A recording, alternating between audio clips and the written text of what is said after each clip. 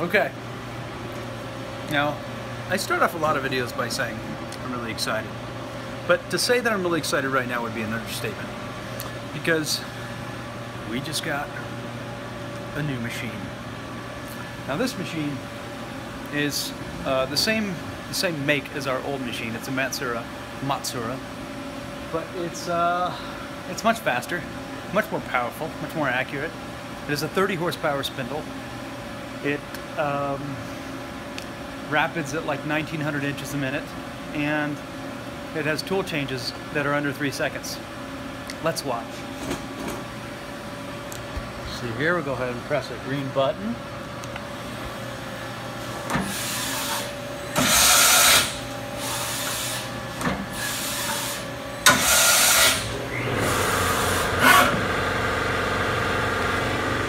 That's fast. Yeah, you said you were gonna get fired like last fall. You're so full of shit.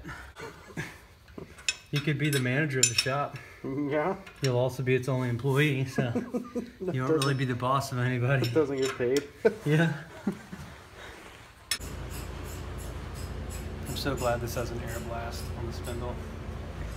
I'm also really glad we have 30 tool stations instead of 16. When you look at this tool changer, it's deceiving. It looks like there's a lot more than 30. It really does. Oh no, we drug that thing across Greeley. Yeah. On pipes. This right here, this mist collector, Yeah. I think we need to build one. Yeah, I was thinking that too. We could have it like a plenum that can catch welding smoke and crap out of this. Like Yeah, one that'll- fan. One fan to rule them all. Yes. Sure. Uh-huh. We could build off the top of this machine a platform and have a little office up here. Maybe some lights and a desk. Oh, it's perfect. And a little like Jewish man working that will do our taxes. Oh yeah. Perfect. That would be perfect. Yeah. We'll call him, get this, an accountant. All right, Mike, I'm gonna back out some more and then we'll teeter it. You need us to get off of here? It's been a while since I've shot any video because I've been so damn busy. But today we're making one of these because while these fit BT35 tool holders really well, see, this is the machine that my old Matsuura uses. These tool holders are BT30. Oh man, went a little too deep on that one. Wow, that's what happens when you get greedy. See that? Metal just kind of melts around the aluminum, or the aluminum just melts around the carbide and sticks to the carbide. It doesn't completely trash the bit unless it breaks off some of the carbide. But if you get the aluminum off there, you can still use the bit for things like roughing. But I've never had really good surface finishes with a bit after something like that has happened. Oh, there it is. Okay, so the aluminum welds to the carbide as it gets hot, and then it breaks away. And this bit, it still has an edge on it. None of the carbide didn't really break off in any place, but as the aluminum welds to the carbide and then breaks free, it dulls the edge pretty significantly. So this thing is never going to really leave a great surface finish after now, but I can still rough with it. And for this part right here that I'm making, that tool holder, it won't really be that big of an issue because this is just a tool for the shop.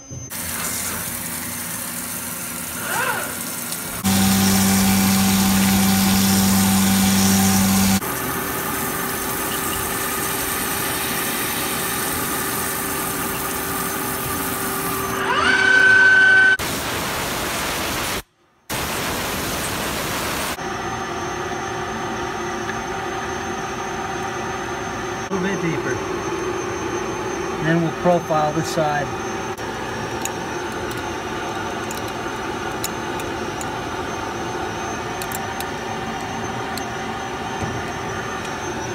Okay, now we just need to contour this face. Finish off that pocket. Put our engraving on there, we'll be done. Got the most of our tooling package in. I put together this tooling package on, the majority of it came off of eBay. All these are ER16 collet holders, and they were brand new. They came from Technics, and then the rest is HPI Pioneer, and most of it's used except for these. These I got off of eBay, but they are brand spanking new, and they came straight from Pioneer. These are just regular collet holders. Okay, we're still working on this part here. It's proving to be pretty difficult. This is a reject.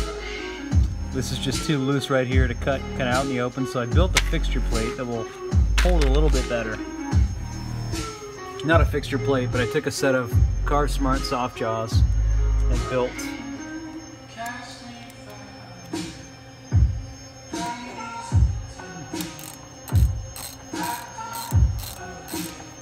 the problem I was having is that as the end mill moved across this little ribbon of metal, it shattered from the left of pad surface finish. So hopefully with this fixture we can rectify that problem.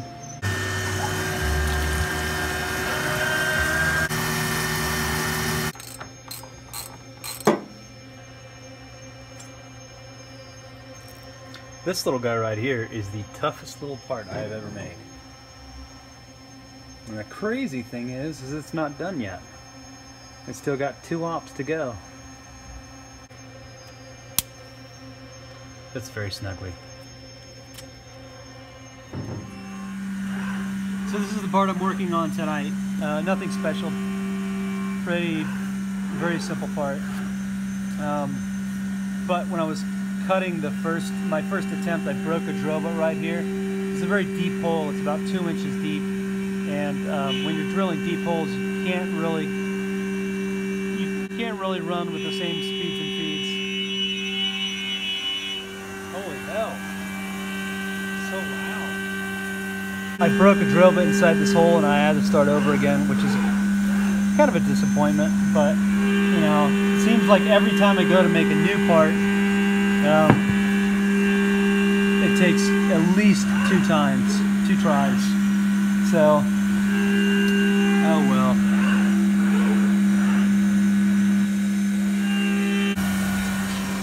See the little green box around constant velocity? It's on now. Thank goodness, because that would have sucked. Spindle bearings, as a general rule, are insanely expensive. Spindle bearings for this machine behind me would probably cost us $10,000 to rebuild that spindle if we crashed it. And it has ceramic bearings, so it could take about 1 crash and that's it. That machine, on the other hand, I can pick up not used, but I can pick up bearings off of eBay for about 300 bucks and change them out myself. It's a pain in the ass to change out spindle bearings though, so you never really want to have to do it.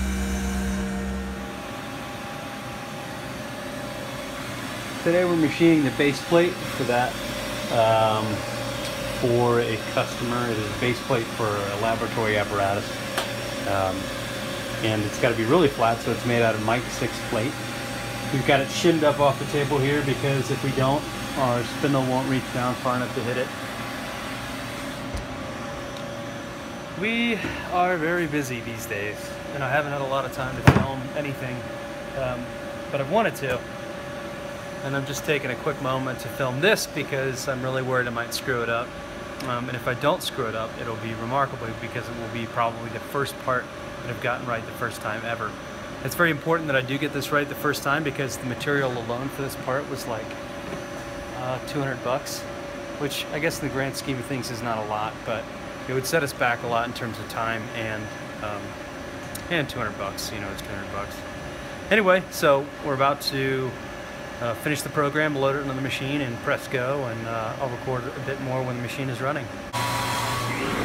Never been so nervous. I really want to get this one right the first time.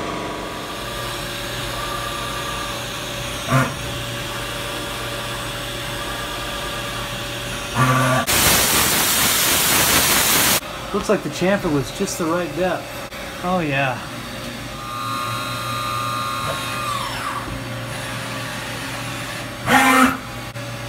Brilliant little holes, little pockets. Yeah, every facet. There's probably 100 different facets to this part. Wow. Hole, then the threading operation, a pocket, and a chamfer. The chamfer's on everything. Pretty clean. Happy with how this turned out.